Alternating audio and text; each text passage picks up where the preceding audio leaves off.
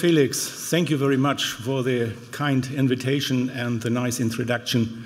Ladies and gentlemen, it is indeed a great honor and pleasure to be here with you and to talk about a very exciting topic. It's not the heart valve itself, but it's the miracle of nature. And I will do my very best, and I will start with a little picture at the bottom here. You can see this is a hydrogen atom, everybody knows it, and we have a lot of hydrogen in our body and in the heart valves, and 70% of the matter in the universe is hydrogen. But the question is, why does this negatively charged electron not go directly into the positively charged nucleus, which we would expect from our world, where the electrical current goes from one pole to the other? But it is not the case in the atoms. So let's go to other miracles that we can see. This is the early development of the aortic valve. And, oh, this was the wrong. How can I come back? Yes. This is the early development of the aortic valve, and neurological crest cells are migrating to the outflow tract to develop the aortic valves, together with two other types of valves. One of those are endocardial cushions, or endocardial cells, which need a transformation into mesenchymal cells, and the process of transformation is shown here. Look how complicated this process is, and the question is, where is the information? Which transition factor has to come first, and then. So it's a great miracle how this works. And the other miracle is, what about the environment? I have often seen in bicuspid aortic valve surgery that the interventricular septum was not normal.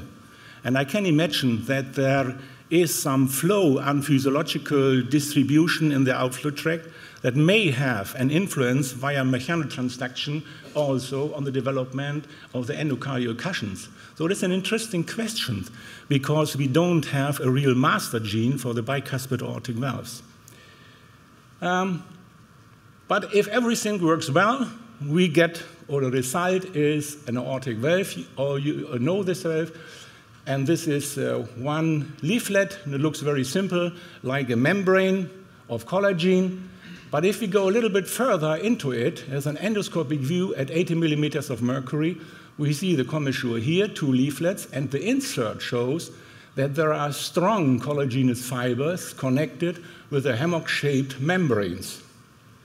This is a microscopic view, the strong fibers here. The membrane, it looks like a suspension bridge. It's the same principle. If we go a little bit further in the depths, we see a scanning electron microscopy view of a porcine aortic valve, and this is an interstitial cells with long extensions serving for the hemostasis of these collagenous fibers.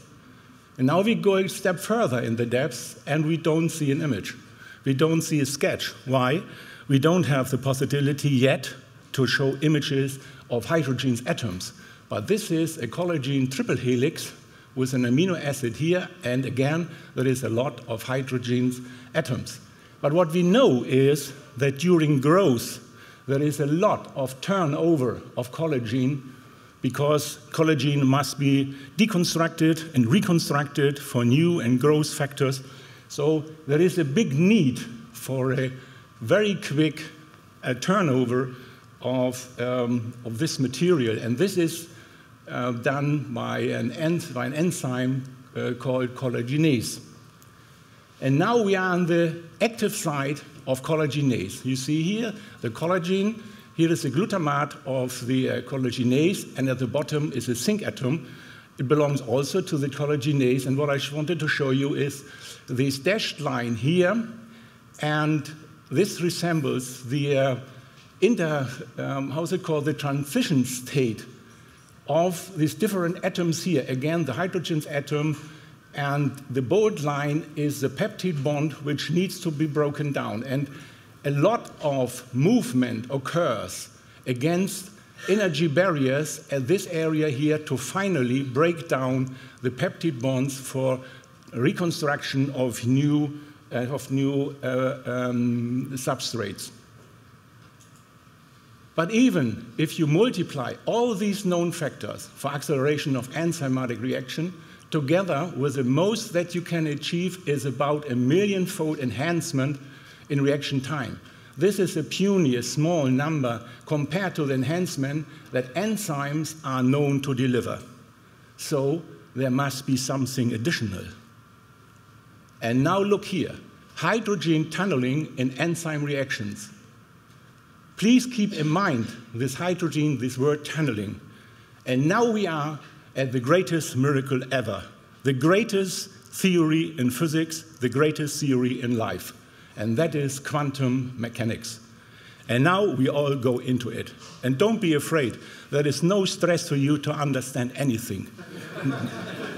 Nobody in this world understands quantum mechanics, but it is reality. So let's start with the beginning. And it is in 1900 in Berlin, not far away from here, I think 1 kilometer away, it was Max Planck who first coined the term quantum because he wanted to describe the radiation of a black body. And that only works if he calculates the energy in portions. And he called it quantum. And that was the beginning of the quantum mechanics and was further developed by these names, you all know it, Bohr, Einstein, Heisenberg, Schrödinger, and so on. And this was the wave function. It's a very important function in the calculation of quantum mechanics. And what you can see is the result is an imaginary number. It is the square root of -1. That is not possible. There is an imaginary number, and this is the sense of quantum mechanics. It is uncertainty. It is probability. You never know what happens in this world, in this atomic and subatomic world. And this is so great that I show you some very interesting experiments, and this is probably the most attractive experiment ever. This is the two-slit experiment. If you throw 2 stones into water, you see waves for each stone. And if these waves come together, there occurs an interference pattern, meaning that 2 hills of a wave come together, you get a higher. And if one hill and one valley comes together, it is 0. That is a very well-known interference pattern. And the same occurs if you take light. In front of 2 slits, there's a diffraction on the other side, and you get an interference pattern on the screen. That is what we would expect. Now we go on.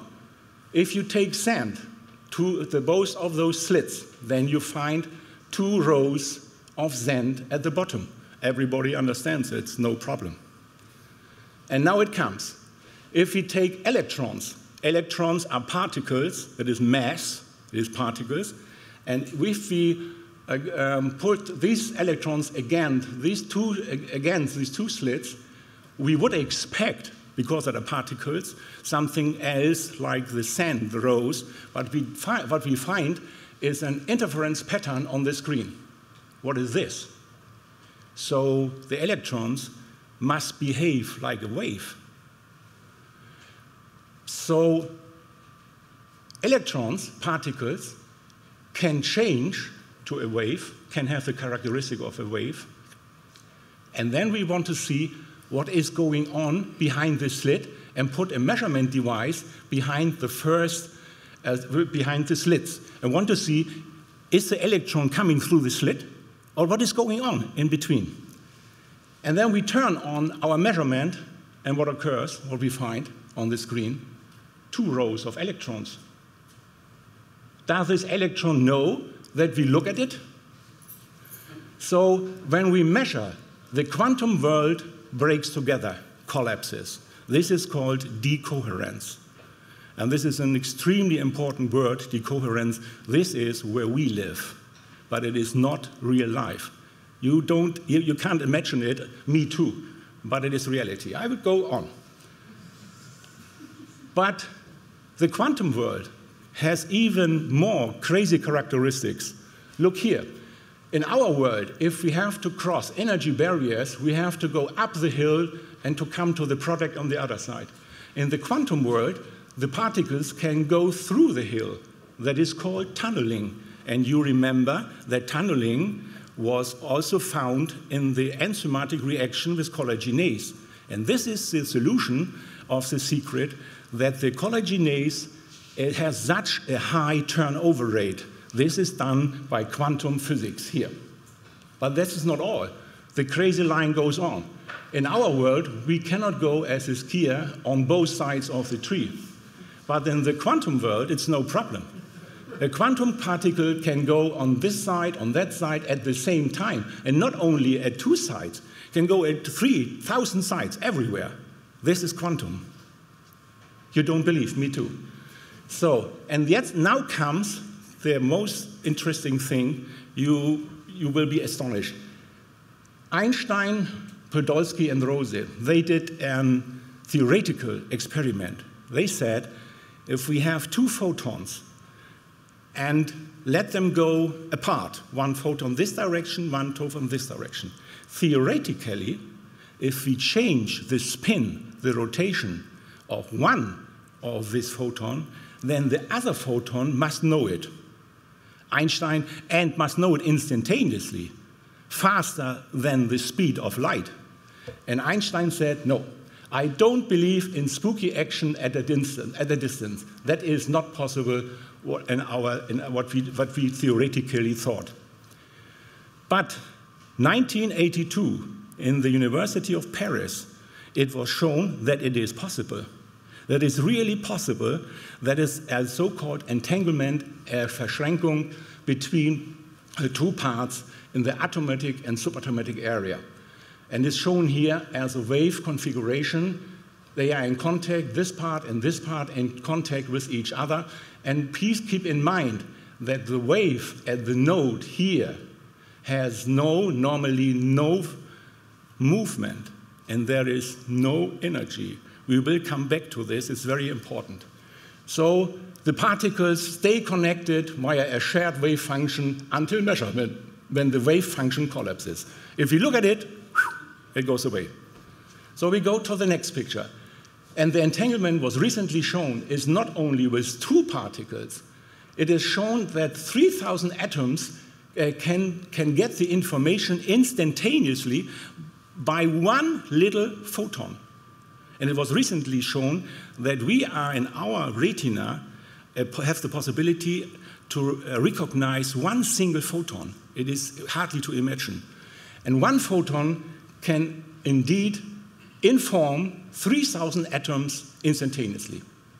And very recently it was shown that this can occur at a distance of 33 kilometers. And theoretically, it is possible at distance from one end of the Milky Way to the other, instantaneously. So here's a picture of 3 levels of reality. This is the reality where we live. That is a Newton world that we can see. This is steam, airplane, and so on. The next step is thermodynamics. There is random movement of the particles. If you boil water, there's random movement, and that makes the steam. But at the bottom here, there is quantum mechanics. There's the root of life. There's choreographic movement, a very fine-tuned choreographic movement. And if you are interested in it, I can show you a book, and you will be astonished. And you can see here that the connection to life goes down to this area here. And some kinds say that you cut this connection, that is not going on with life. But together, this is the big picture. I call it the big picture, or the big whole, or whatever it is. And Gribbon, a physicist, an astronomer, and co-operator of nature, once said, every element is in a certain sense in contact with the big picture, is the holistic principle of the world. And can we use quantum mechanics? Yes. Our MRI is quantum mechanics. Handy is quantum mechanics. This is quantum mechanics. Everything with IT is quantum mechanics. But can we use quantum mechanics for biology? That is a big point. And there is indeed a new discipline that it is called synthetic biology. And you will hear of this. hear of this in the next years of synthetic biology. And the first step was this group created a biologically inspired photocell mimicking the photosynthesis of nature by quantum coherence. And furthermore, just recently published by Henry Hess was a microscopic electric-made motor of DNA, and this is indeed a very tiny motor that can do mechanical work. And the first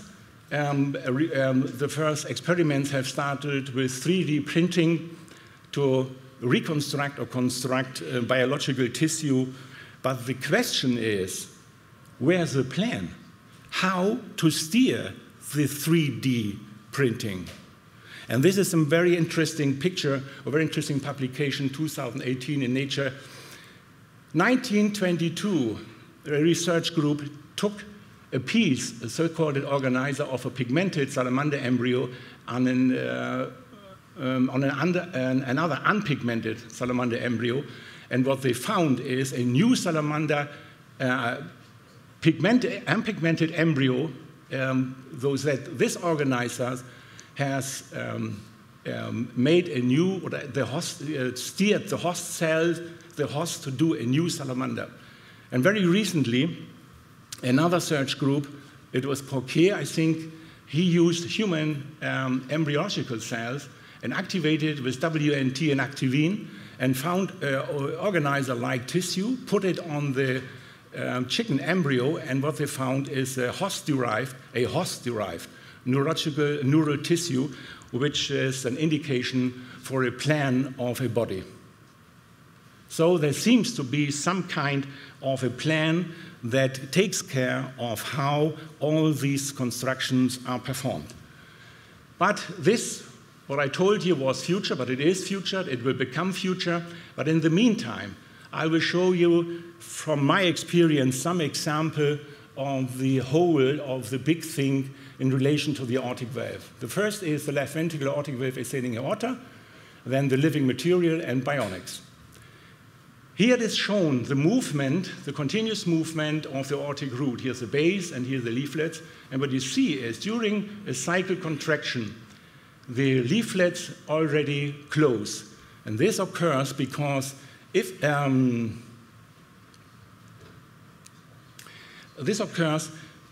you close or you decrease the circumference, then the flow increases, and with increasing flow at the leaflets, you get a Venturi effect, a suction on the leaflets, and during systole, in almost 70%, the aortic valve closes already. It is not the diastolic pressure or the diastolic flow coming back. This is only the last closure, but the most of the closure is systolic. It is going in the closing position during systole. So all structures are distensible and functionally connected. So again, it is a holistic principle. And even if you change the shape of the aortic arch from a Romanesque shape to the Gothic shape, you get a resistance to the left ventricle. Here's the gradient, shown the gradient. And sometimes it occurs in coarctation, TGA, and Norwood. And I will show you some examples. Somebody, or maybe you have seen this picture after an arterial switch operation, and this causes early pulse wave reflection, dilatation of the ascending aorta, this sharp-angled aortic arch. Here, aortic regurgitation, left arterial switch operation. This is the normal Romanesque shape, though the big picture is not respected. But is there a possibility to have an alternative in this Swiss operation? And recently, 2016, Rickers et al. Published a paper in consecutive 5 patients where the ascending aorta was cut more distally. The length was gained by movement of the aortic arch head and the head vessels, and also by liberating the hilus, so there was enough length for directly connecting in a spiral fashion the great vessels. And this is an MRI of one patient. You clearly can see the Romanesque shape, and you can see that the pulmonary root has migrated to the left side. These 5 patients were reinvestigated 20 years when they were grown up. 20 years after the operation, there was a physiological Romanesque arch, no aortic aneurysm, no semilunar valve dysfunction, one pulmonary trunk stenosis of 20 millimeters of mercury, where a pericardial tube of 1 centimeter was used to elongate the pulmonary artery. That was all from the valves. In comparison to 9 patients with the LeCombe technique, there were 5 semilunar valve dysfunctions. So there seems to be an alternative, at least in some patients, to get more the big picture and the whole. And this should be a video. We checked it yesterday, and then it was a video. And now it is there. And you can see this was the 40 flow after this kind of operation, and it's hardly to distinguish from normal. So there was no branch stenosis. I just read a paper with branch stenosis after LeCombe technique, and it is not so very seldom. So it seems to be an alternative. Now I come to the next point, that is living material, and you know that I am a fan of the Ross operation, and I did some 650 cases and followed almost all patients, 96% over 20 or 25 years with echocardiography, and what we found is that there was a reoperation rate of roughly 1% per patient year, even after 20 years, but there was near normal survival, low pacemaker indication, low thromboembolism, no drugs.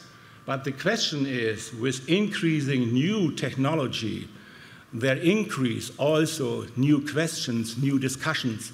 And the question is, Ross operations versus TEVA plus valve and valve. And I think that could be a topic in this session. And this is the last slide. What I wanted to show you is the flight of a swift, and you can see here at a special velocity, the cross-section of this swift resembles very closely the cross-section of the leaflet of a mechanical heart valve. And this was this is a part of a 3-leaflet valve showing here. There are three leaflets, and this is a picture from the left ventricle. This is directly at the explantation 1 year in sheep with aspirin only, without anticoagulation, in a size 21 in a 78 kilogram sheep. There was a mean pressure gradient of 5 millimeters of mercury, less than 5 millimeters of mercury, and by direct measurement with a catheter, there was no pressure gradient, there was no thrombus, no thromboembolism. So if we use bionics, if we use the whole part of the whole picture of the nature, then probably we can have also very interesting results coming more to the natural behavior. So I come now to the solution of the first slide, you know here, and now we look at this. And this was published very recently. It is a quantum-like image, a quantum-like demonstration of the hydrogen atom. And you can see here the different possibilities, only probability where the electron can be, and this is more or less a charged cloud around the proton, around the nucleus. And I say to you, why does this negative electron not go directly to the nucleus? And remember this wave function. And at the node of the wave, there is no movement. And where no movement is, there is no energy. And where no energy is, there is no attraction force. And the node of these waves here is in the nucleus. And therefore, there's no attraction force for the electron. Ladies and gentlemen, I hoped it was of little interest for you. And heart valves are a miracle. Nature is a miracle. And I thank you very much. Take care of yourself and take care of this great miracle. There is no planet B. Thank you very much.